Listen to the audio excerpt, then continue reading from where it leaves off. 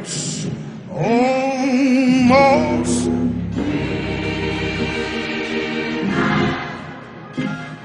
the cry is about to be made. Behold, the bridegroom cometh. Have you any oil? Are you saved? Glory to God.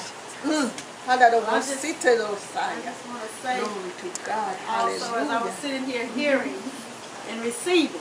All right. And one thing God just brought to my spirit here, saying, among us and whoever listening to will be listening to this, He's saying to me, it's decision time. All right. God say it's decision time. Decision time is who you gonna serve. Oh, yeah. Who are you gonna serve? Choose. All right. All right. He said, choosing is that who you gonna serve. Hallelujah. Glory. Yes. Is it gonna be man or God? Jesus. See, God got to answer the question that He want to ask us today and ask you today. Yeah. Who you gonna serve? Who you gonna serve? At this time and hour. Yeah. See, the Lord say the judgment of God is coming. It's coming. Yeah. Whether we like it or not, God's judgment is coming. Yeah. And see, the Lord woke me up one morning with the scripture of the book of Lamentation. Come on now. He brought Lamentation to my attention.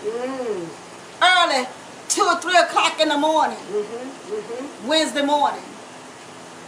And was telling me, he took me from chapter 1 all the way to chapter 5. All right. I didn't get to chapter 5, but I went from 1 to 2 and 3. Was the prayer. Yes, it's the prayer. Yeah. And then chapter 2 and 3 was speaking about the judgment. Yes. And how the priests, he was speaking about the priests. Yeah. He was speaking about the prophets. Yes. And how they out there deceiving. Some of the prophets, some of the priests is out there deceiving God's people. You're right, sister. And he was speaking about Jerusalem. Yes. See, I heard one of the sisters spoken yesterday about Jerusalem, that they're going to have prayer on TV this Sunday about praying for Jerusalem. And see, that is what God is concerned about. See, we can be like Jerusalem, even though there's a foreign country. But we have Jerusalem right here too among us today. And there are some that still is rejecting God and not following God's command. That's it. See, we are not following God's command as we should. That's why He's saying, choose, make a decision. It's time. Amen. To make a decision who you're going to serve, because like I said before, the judgment of God is coming upon this earth, upon God's people. Yes.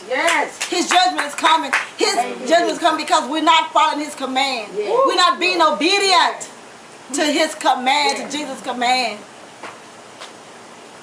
And see, we're going out there doing what we want to do. What we think we want to do. When we're not following the voice of God. Hallelujah. We're not following the commandment of God. God is telling us today we got to come out from among it. He's telling us today, come out from among it. Be separated from all those things of the world. Because it don't do us no harm. It don't do you no good. See, God is calling His people. He's calling His people. He's calling His chosen vessels. He's calling His prophets to come. It's time to come out. It's time to make the decision and choose and serve Him. And you know what my thing is? I would go for Jesus. And I would go for Him all the way, even to the end, till He comes. Oh, yes, Lord. He tell us today, He say, occupy yourself. Till what? He come. That's what we got to do today. We got to go about our Father's business. Go out there in the streets and compel and tell these people. Oh, yeah. The Lord had me ministering to a teenager, a little young student. I served at the school in my town. And this little boy, so the enemy has come into his life so much, where he just so caught up into drugs. He's so confused and don't know what to do. But I told him, drugs don't have the answer. Jail cells don't have the answer. Jesus has the answer. He's the answer toward every situation. Oh, yeah. Every problem, every drug problem. Jesus is the answer. Yes, he is. And there'll come to the point where we got to call on him. And we got to confess. Oh, yeah. Romans 10 and 9 tell us about confessing with our mouth. And believe with our heart and showing up. He took that Bible. And I opened that scripture. I don't care if the teacher was there, assistant teacher was there or not. I opened the word of God to this child because he came to me. God pointed him to come to me and to share the good news, the gospel to him. And he repented. He repented and he confessed. As Romans 10 and 9 said, with your mouth, and confess with your mouth and believe that Jesus Christ is the Son of God. And he came to save those that which is lost. He came to save them. He confessed that prayer. And after he did not realize it, but he knew he was saved. He was saved.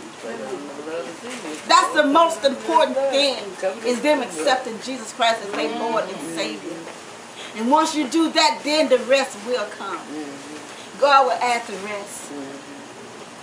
So I just give God the glory for us to realize time is at hand and the judgment is coming.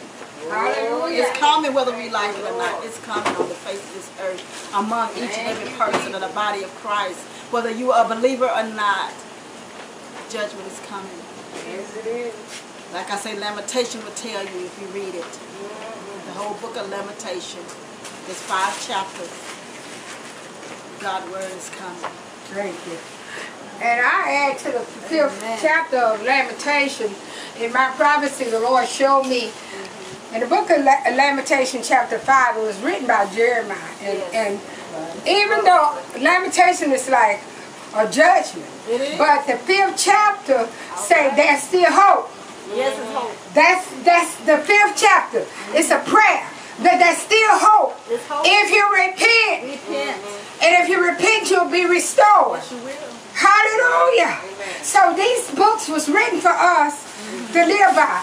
And when you look at Lamentations and you begin to see yourself in the mirror, and you're going to say, when he gave that prophecy, no more lying, no more bribing, no more. This system, this world that we live in, it makes us all lie. You can't get this because you don't have that, so you tell a lie. The Lord said, no more lies. Amen. It's almost